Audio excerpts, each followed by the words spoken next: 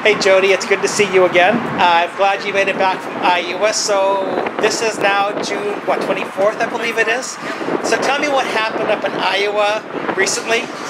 Recently I had an emergency ex parte hearing with a new judge. I had filed a motion to change venue and got it out of Dallas County. So I went to Polk County hoping things would change. So my motion change venue put me in a different county, and now I'm in Polk thinking things are going to be different, and I filed the emergency ex parte like you know. Okay, so tell us what an emergency ex parte is. The emergency ex parte was for me to be able to sit with the judge and tell her what's going on with my case. And okay. I have an emergency. I've got a daughter that's talked about suicide. Okay, so you've had a daughter who's been talking about committing suicide? Yeah. Well, I guess that would be a good reason to have the emergency meeting. So I heard about that in this January, the first time, from friends, and then in Texas. Now this was after my hearing. No, yeah, but you were also arrested one time, and you were arrested for telling them about your daughter commit. Okay. And so it was right. But this is another time after time. This is right before. My hearing was November 18th, 16, 17, 18 last year, 2016, where the judge says he won't write me visitation to see my kids.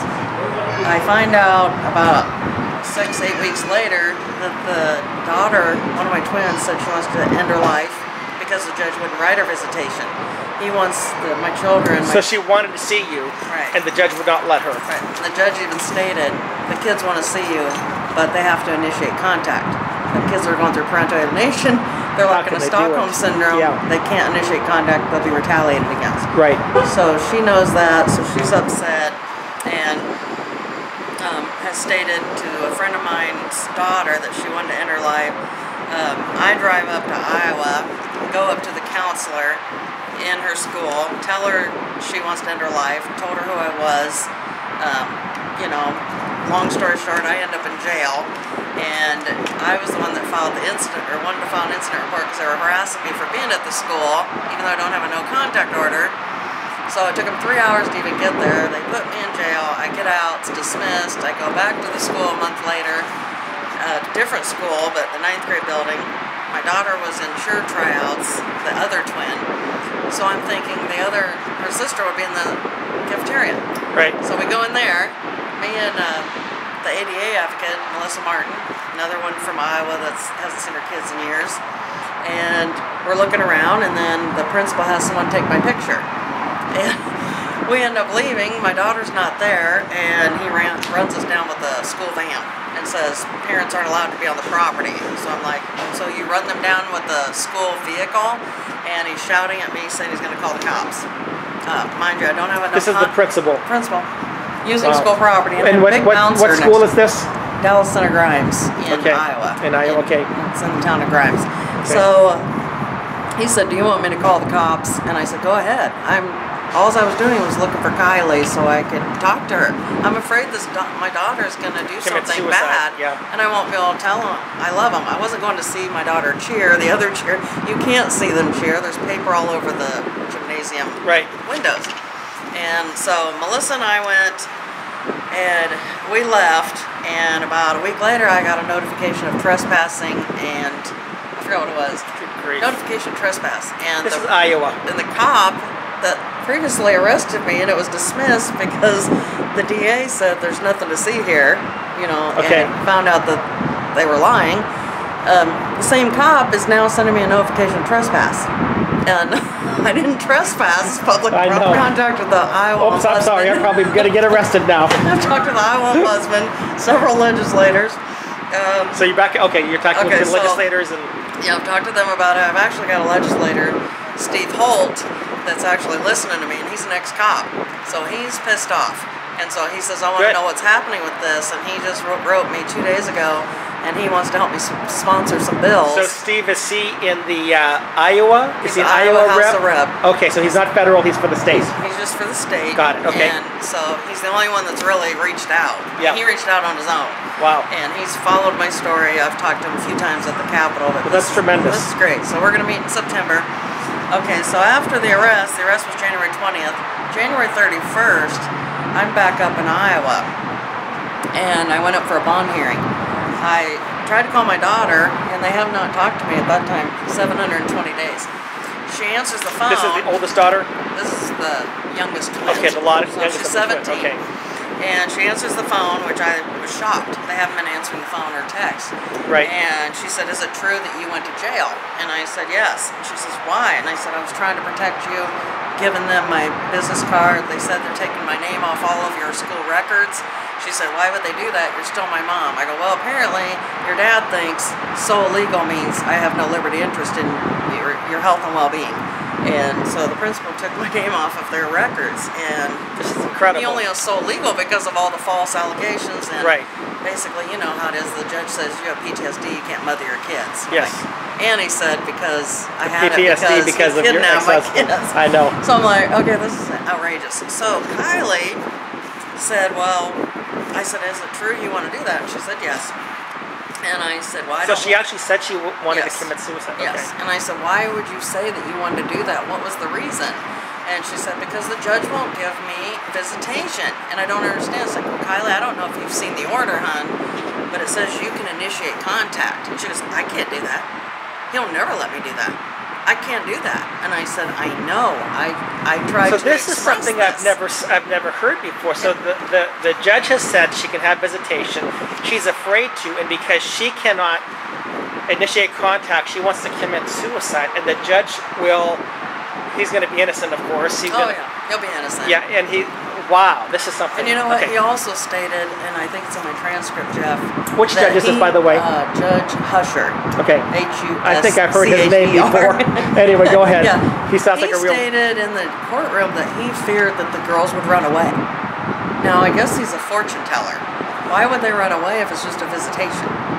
I didn't even ask. Well, maybe because they were kidnapped. Yeah, at one time? And I never even asked for. Yeah. Never even asked for a custodial change. Okay. Get in here because you're on here. Here's your argument. Okay, come here. You want to get in? You're wanting to argue about the state. Come here. What are we doing? Okay. Well, we're talking about her situation. This is. Okay with that? No, I'm fine. Okay. I've been on Channel 8, Channel 4, and Channel 5. Okay, so this, and you're a constitutional, you teach the Constitution. I'm not an expert. I don't think there are any experts. Because, right. You know, you get into that whole ideological principle thing. Right. It's hard to say who's an expert on what. Right. But one of the things, I mean, so just to let you know, with Jodi, she's had 4 kids kidnapped. Maybe you've heard her story. Her ex-husband has kidnapped her kids 2 at a time. One of the kidnappings, it was assisted by a PTA member, and so now she had custody of the kid. She was a great mom, and now she hasn't seen one set of twins for almost 2 years, and 2.5 years, and then the other 2, it's been almost 3.5. So anyway, that's why she's been. She's actually one of the people that has been fighting for legislation to change the parental alienation laws and the way things are done in the courts. She's the one who recently she had a proclamation signed. There was a proclamation signed in Pennsylvania that she drafted for Iowa. Iowa didn't do it. My hometown city of Erie, Pennsylvania, Brian Bizzarro, the representative there, signed it, and now it's gone up. The city council signed it. It's gone up to the Pennsylvania state legislator, and even the governor signed it. So I mean, they're trying to do something. It's raising awareness right now. But you can understand the pain that she feels as a mom who's had her kids kidnapped from her, and everybody says, either tries to blame her or says, well, you can't see your kids. And she has one daughter who has been talking about committing suicide because she wants to see her mom. And but the judge won't write visitation, so my daughter wants to end her life. So that's what we're just talking about. But can they not? Here's my question. You know, in order for a judge, most judges, because I happen to know a lot of judges, you're going to have to be able to prove immediate danger in order to keep someone from seeing their children. Okay, and sure, they can set. I've seen in the past they can set special conditions on. Well, you need to have a supervised visit, or it needs to be. You probably heard this. It needs to be at a CPS office, or it needs to be here. It needs to be here, there. Right. You know, but the whole issue that you have to look at is how these laws are being applied. Whether they're being applied on predictions, based on predictions, well, that's right? Or whether they're being applied based on factual evidence of things that have happened, or if there's immediate danger. Right. I mean, in so many cases in society, and not just on the child aspect, in all our laws, we want to believe that we can predict the future just with 100% accuracy, and we Right. can't. Right. And in many cases, we criminalize people based on what we are, based on a fear. Right. That we couldn't prove anything. Well, that's what the judge said in my case. He says, we fear that the kids are going to run away again. I said, why would they run away if I'm just visiting them? I'm not asking to reverse care. I'm just asking to get them out of there for the time being, because all the parental alienation experts state, get them out for 90 days, get them into deprogramming, and they'll, get them away from the alienator.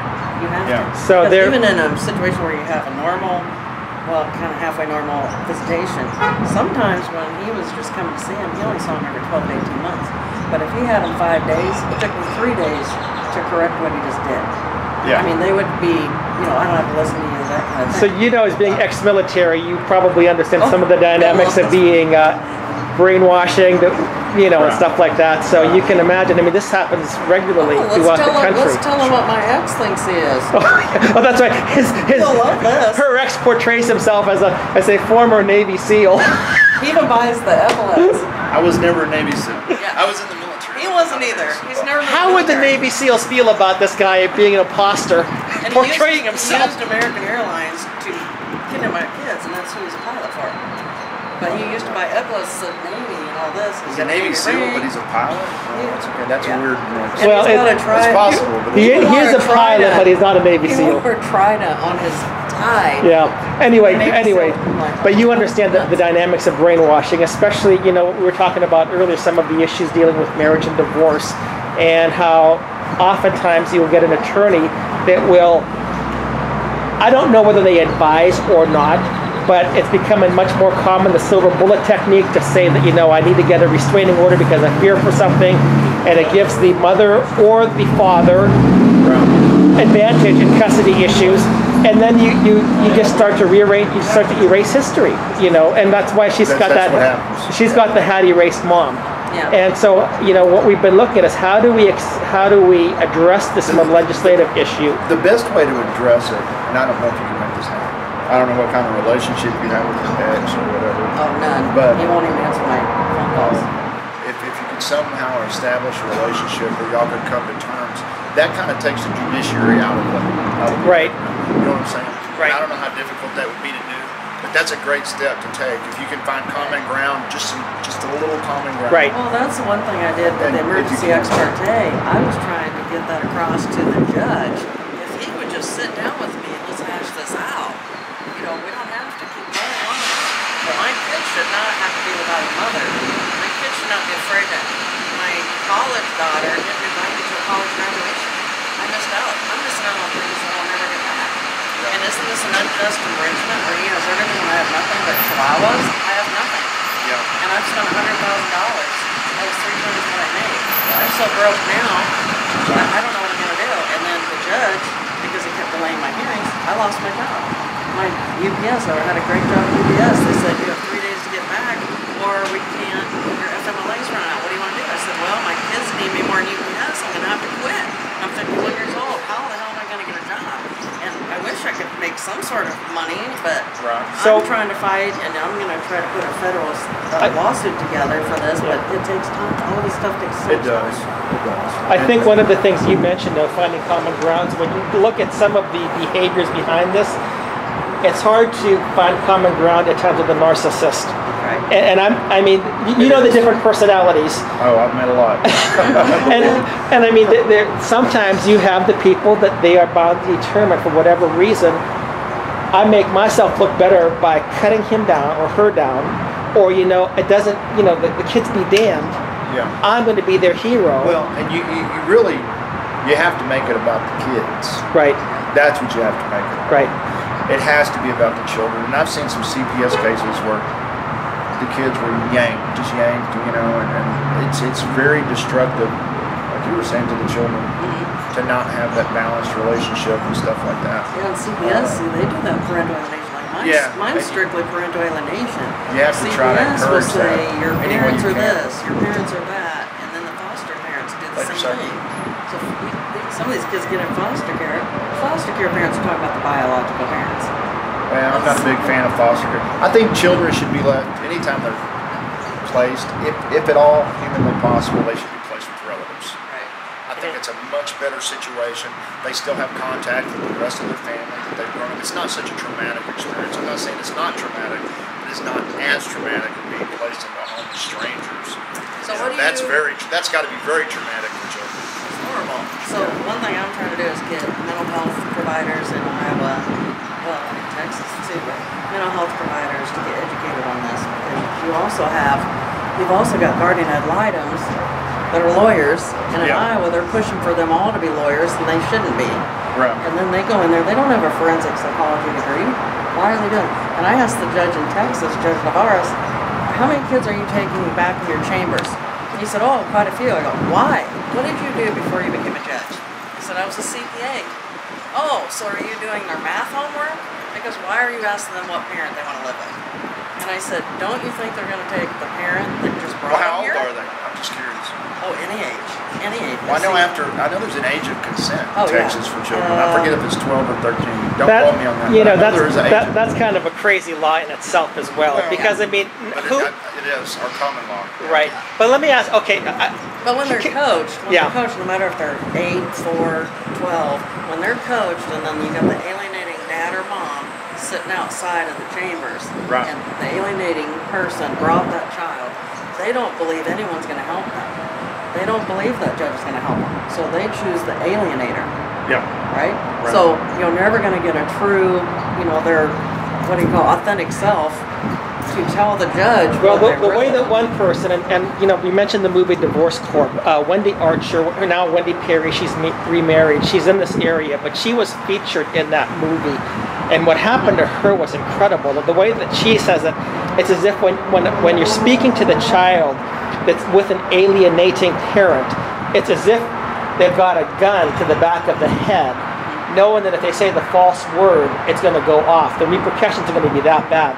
So when they're before a judge and they don't have that sense of protection, that sense of I can speak freely, this is what happens.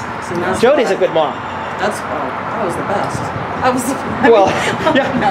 the best in the Good, world. but, Of course I made mistakes, but I didn't make any mistakes that deserve this. I don't deserve this. So one of the things that, from a constitutional point and everything, when we were talking earlier, and I mean, I don't know how you address the issue like this. From a constitutional point, it's really hard to address because, the Constitution does say we have state rights. Those states have a right to have representatives, senators, governors, pass common law, and that's what we're talking about. I mean, of course, you've got the concept of, well, the Constitution's not protecting me.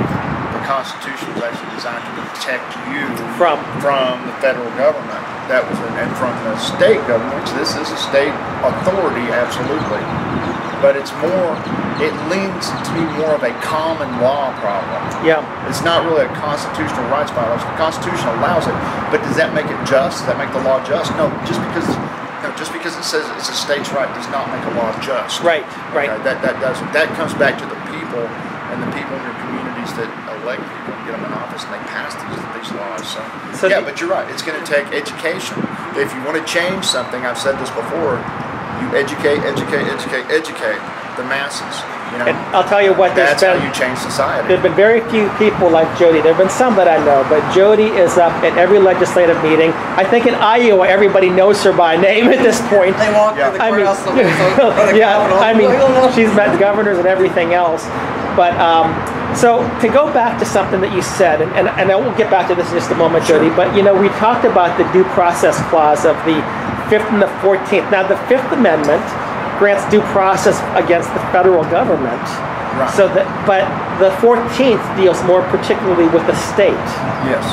So that's why, when I was arguing the due process clause, whether you agreed with me or not, right. I mean, there is still something that if an agency is state-sponsored and can take either your life, your liberty, or your property without due process, we're supposed to be protected from that. And yet, the statutes that we pass often permit the states to violate that. Yes. So that's why I said, if we go back to the original, we should have those protections from, as your point was, and I agree with that completely. Yeah. And the problem is that many of our laws are now unconstitutional, so Yeah. we have to abolish them.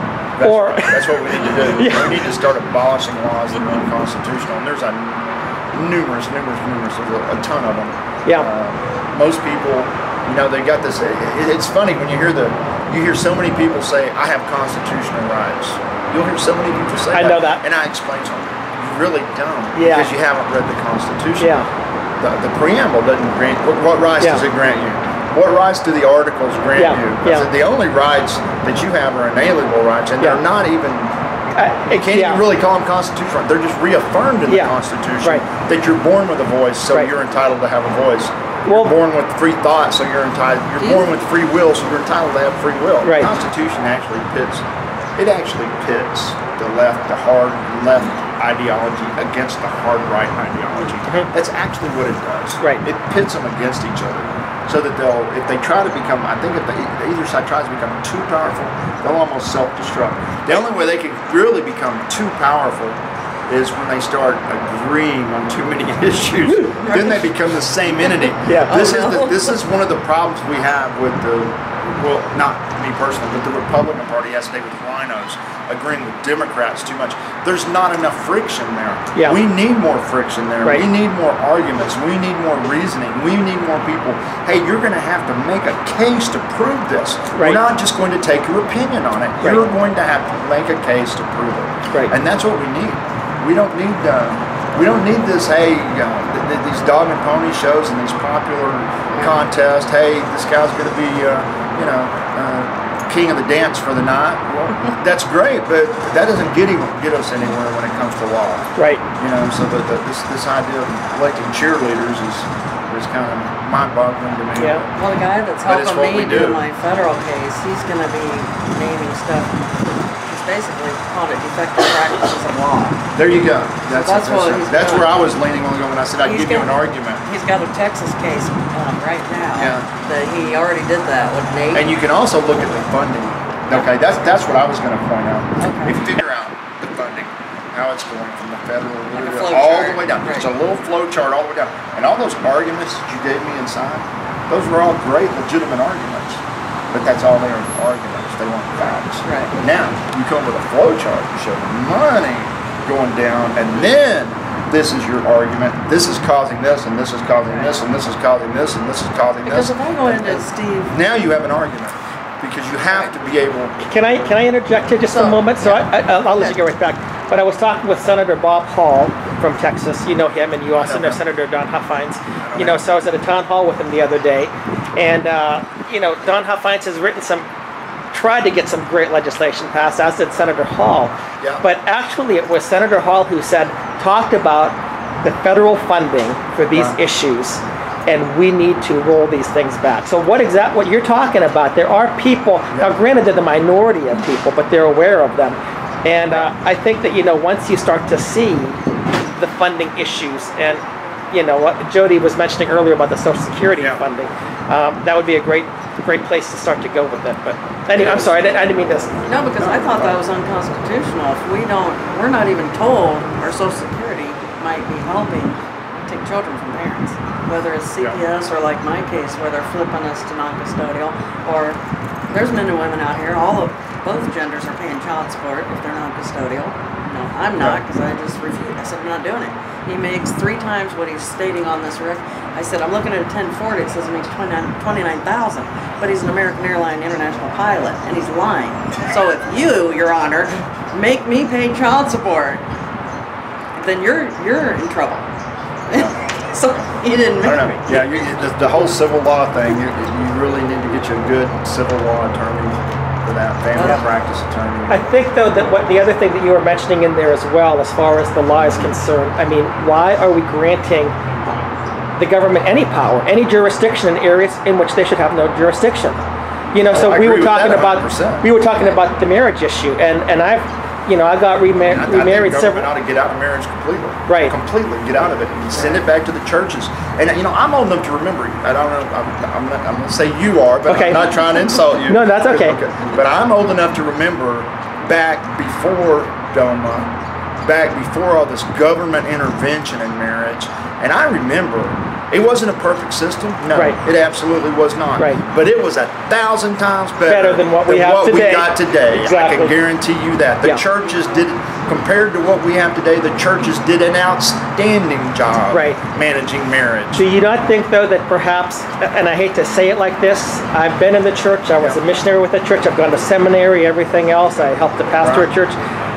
From my perspective, and this is a generalization, many churches have compromised to adapt to culture rather than maintaining their integrity with biblical teaching. So, I mean, it's been a shame to see that happen. It has.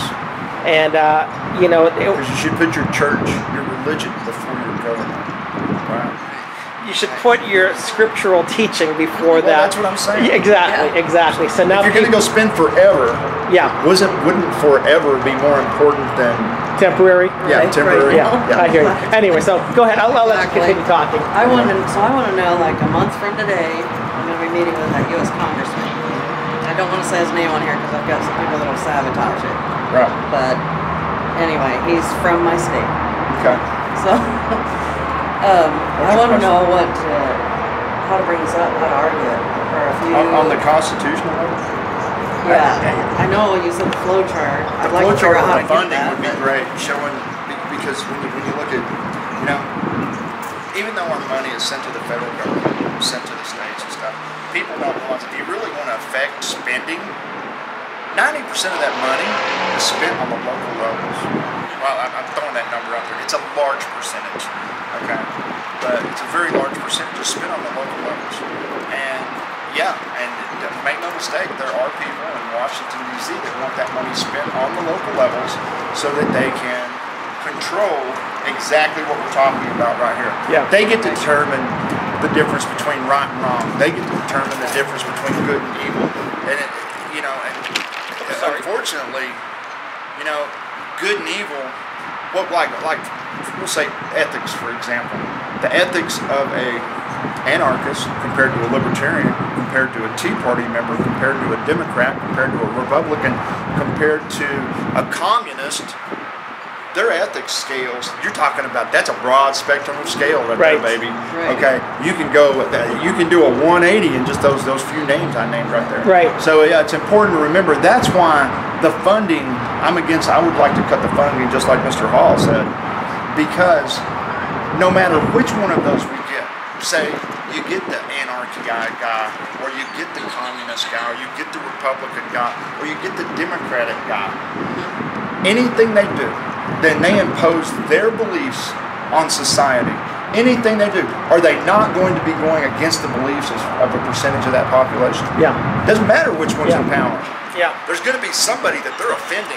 There's going to be somebody that they're infringing on their rights. Now, respond to this argument then. So I'm one of the people that think, okay, the family is an important unit in society. It's foundational.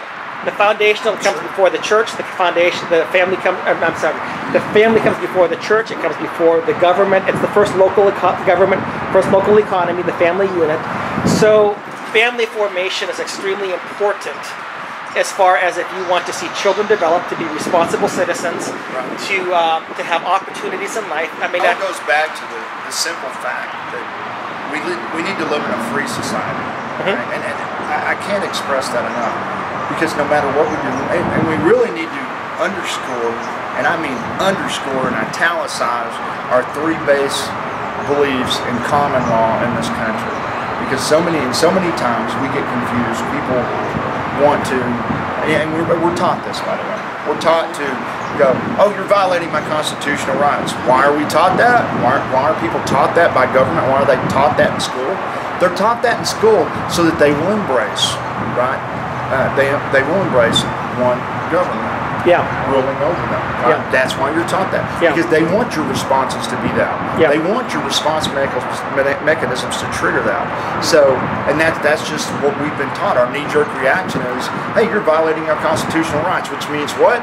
Government grants me my rights, So therefore, government is all powerful. Well, yeah, right.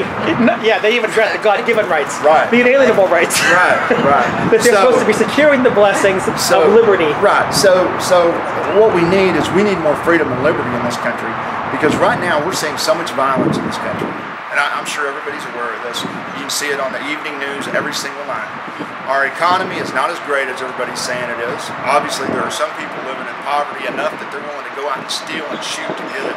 Right. Okay. And then we've got other people that are just marching in the streets and doing crazy stuff. I mean, we saw some congressmen get shot at the Capitol not long ago, right? Yeah. Right? Why? Because of an ideology, right? Because of an ideology. That's why that happened. And then, we see the president, even the president of the United States, coming out, wanting to close the. Go ahead. You can come up. Oh. And then some people are in poverty. Some people are in poverty, like myself. I'm below the 125% poverty level. Even a judge said that because I wasn't on a job, and I got a job because of the injustices of the stupid judges. Poverty's a state of mind. You know what? And I always say this to everybody. Find me a job. If you got a room and you got 3 square meals a day and you're healthy, guess what? Everything else is supplemental. Okay? Right. I cannot stress that enough. I have been to so many different countries around the globe, and people in this country, I hear them say, I'm living in poverty, and I'm like, you have no flipping idea what poverty is. Okay? When you take off your Nikes and put your cell phone down and do all these other things, then maybe I'll start getting on your side a little bit. But no, as long as your heels are lighting up when you're walking down the road and you're talking on that cell phone, don't give me the poverty argument, because I ain't buying it. This is why our kids now at 9 my kids left because they took their phones away for a week. And they're like, they're attached. You can't go into a restaurant without seeing a family of 4 and they're all looking at the phone. So my kids are like, oh my gosh, she took our phone, that's our lifeline. What a mean mom. I'm so mean. So 4 days later, they're on a plane, and now the story got embellished to Mom beats us with the phone if we try to call Dad. I'm like, I didn't even know his number. He hadn't even talked to him in 3 years. And I'm like, what? Why did it get so big? And these kids think they're entitled. So now I was traded for a used Mercedes and a used BMW. Because they thought, Mom can't give it. She's going to give us a 2008 Chevy Impala. Yeah. Well, they don't want that. They'll be embarrassed. Like, oh my God. They had a really great law this last legislative session in Texas that I supported. I don't think it passed, though. It was about the divorced parents, 50-50. I think the equal parenting, yes. Equal parenting. 453, but it didn't pass. It didn't pass. Didn't that was a great law. And I don't know why that didn't pass. Well, I can tell you why that didn't pass. Because I can tell you understand something. why I'll tell you my part. That wasn't a bipartisan thing. Well, I'll tell you my part why it didn't pass in Iowa. And I don't know about Texas, but in Iowa it didn't pass because they're pushing it through and it's going to be a vague law. They're leaving so many loopholes in this. So nursing mothers are going to lose their kids immediately. Like say you get divorced and she just had that baby. Nope, the judge is going to say he gets them a week, then you. Well, what's she going to do if she's nursing the kid? You know what their answer was? Father's rights in Iowa? Pump milk. Oh, you want me to pump for you? So when we're not having the kid, we got to work for the man. And he might have been the one cheating on us. And, but you can't, that milk isn't good for more than 48 hours. So was he going to come back and be in fruiting in my life? So in Texas, what happened was a couple of things. Number one, the Texas Family Law Foundation, which, as you've heard, the Texas Anti-Family Law Foundation, I don't know much that they support that actually is pro-family, but and they say that they're a lobbyist group for the family bar. So I mean, you understand where their interests are. They opposed it.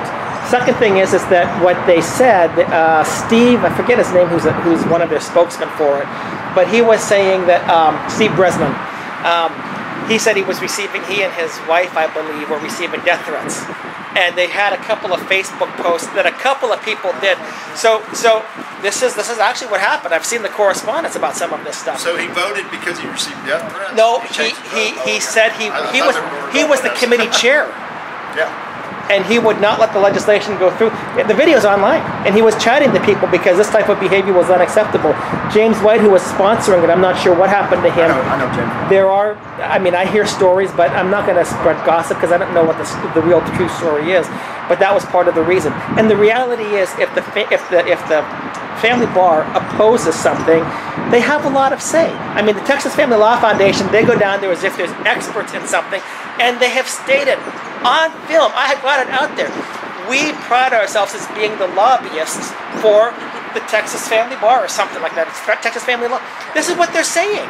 So the lobbyists are now the become... Texas Family Bar is completely different than lobbying for Texas families. Let me make that clear. Oh, absolutely. Yeah. That is the point. Let's make that clear. But Joe, I think... I don't think any lawyer should be in the legislature.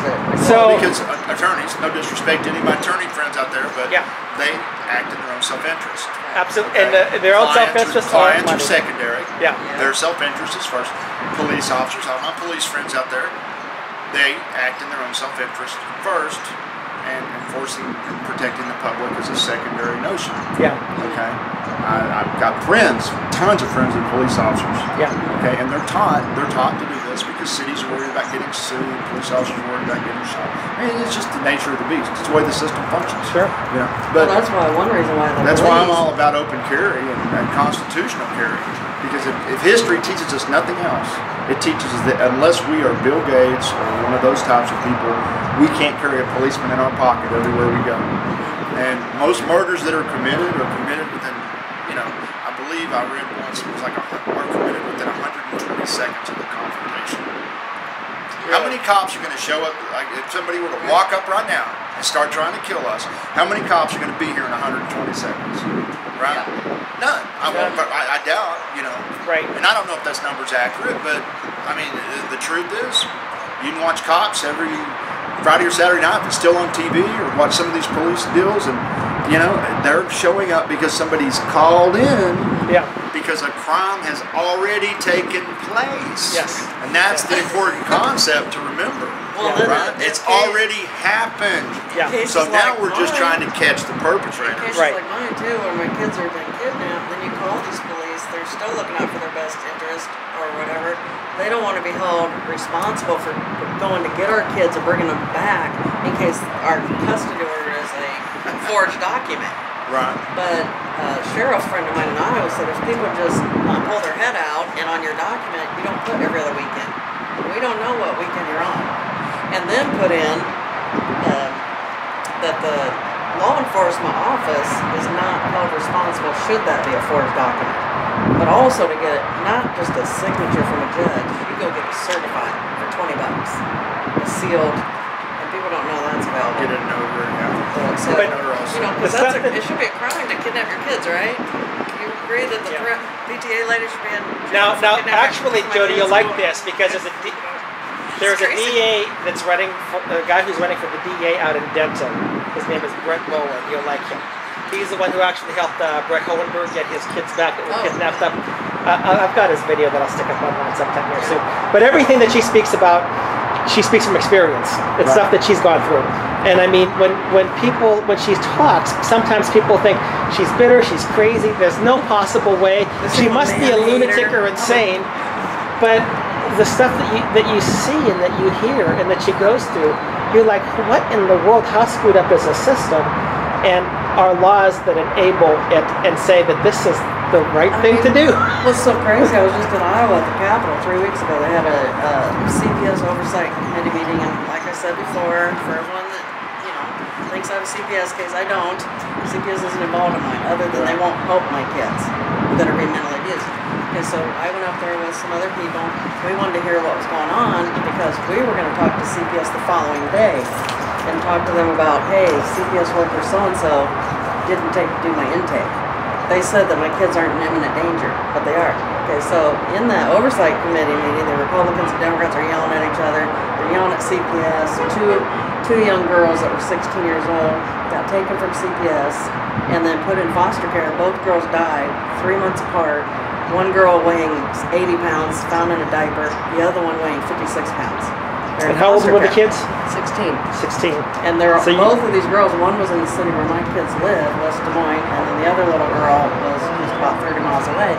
So anyway, they have an adjudication judge sitting right there, and he's talking about, I like to take the kids, if they take them out of the home, give them to family, like you said. Yeah.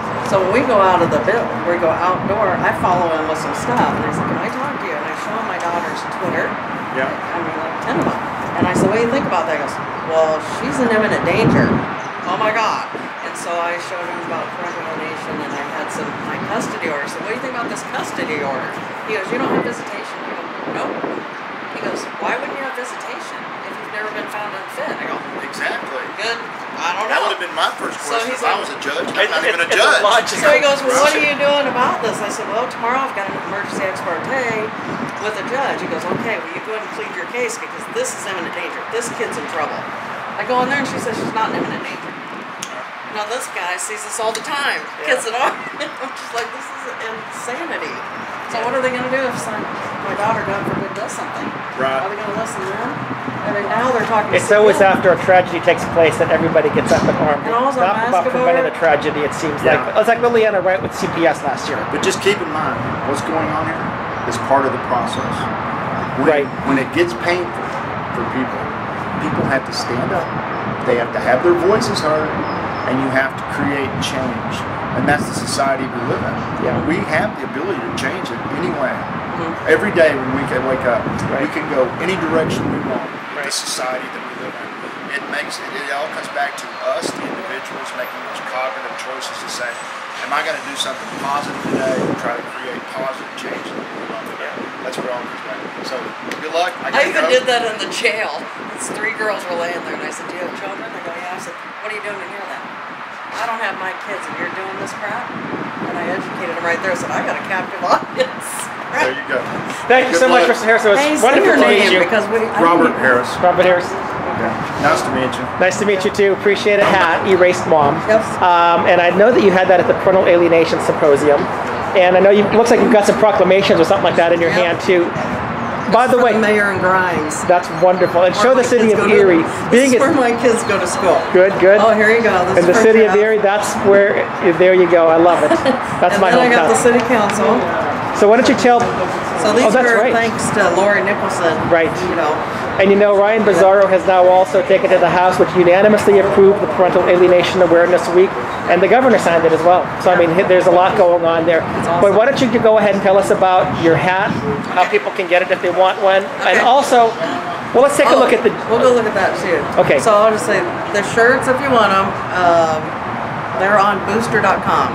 So just go to booster.com/warriors against parental alienation. Okay. Or just go to booster.com and type in parental alienation. You'll find me. Okay. They're $20, plus shipping, and I'm just looking to get 14 minimum, print minimum, so they'll print them, and then I don't make a whole lot after that, but what I do make, I put back into Making up. writing these people, and sending letters and ink and all that. Okay, or traveling, to the Capitol to speak. Okay, the hat, you can get Erased Mom, Erased Dad, Erased Grandpa, Grandma, whatever. That's at, let's see, Erased No More, altogether, erasednomore.bigcartel.com. Bigcartel.com. Erasednomore.bigcartel.com. And you can get a hat, white or the royal blue. Royal blue is like parental alienation color. Okay. You can get a tote. That kind of says the Why don't you? This one is my own, but they will do them. She's got this is a little more, so I didn't put it on there. Okay, go ahead and. If you ask for this,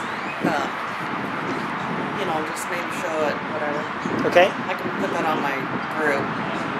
Go print it up. Okay. They put everything under my name, so Okay. you just say Jodi Mueller. Let's take a look at the decal on your car too, and then I'm gonna have to take off. Oh here. yeah. Okay, and then Oh. Lori Nicholson